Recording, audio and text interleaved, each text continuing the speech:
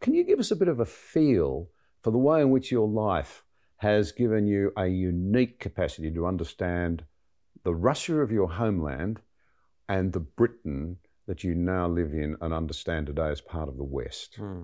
Well, I grew up in the Soviet Union with several generations of my family. I talk about it in the book quite a lot, actually. I come from 3 generations of people who were living in a totalitarian dictatorship and suffering the consequences. Being my grandmother lives in the UK now. You can go and talk to her. She's alive today. She was born in a gulag. Born in a gulag. Was that possible, to be born and survive? Well, what happened was her father was a very respected engineer who ended up in the gulag. And so he had some privileges. And one of them was when he got together with my grandmother's mother, they were actually allowed to live separately from the camp, etc. But she was born in the gulag. Just explain for those who might not. A lot of young people, you and I, well, you're younger than me. Yeah. What's a gulag? I mean, it's a pretty horrible place, but what's a gulag? A gulag is essentially a Soviet concentration camp for their own citizens who had misbehaved in one way or another. Misbehaved in quotation marks, of course, had said the wrong thing, had the wrong opinion, whatever, were the wrong ethnicity at points in time, and it was starvation diet, forced labor. I think approximately 10% of the population would end up being dead at the end of a year.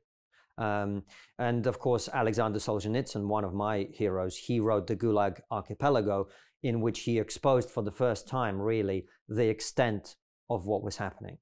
And the West came to understand Russia, but we've forgotten it since, I'd suggest. And that's where you come in. Well, we came to understand Russia very slowly. There were a lot of people, even in those days, even after it had been revealed, who wanted to whitewash everything that had been happening in the Soviet Union. So not only my own experience growing up in the tail end of the Soviet Union, but also the histories of my family, hearing my grandmother in Ukraine, alive today. She's 96 years old. You can go and talk to her, perfectly compos mentis, lived through the German occupation of Soviet Ukraine.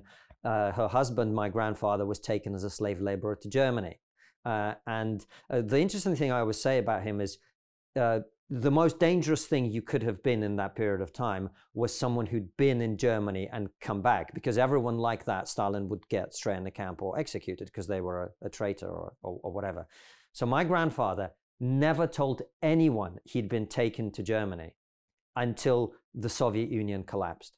He waited 50 years, John. That's how terrified he was. That was the fear that people had in their minds. And so I grew up with a family full of these stories. My grandmother, who I mentioned, her family were kulaks, wealthy peasants. They had a horse, so that was how wealthy they were.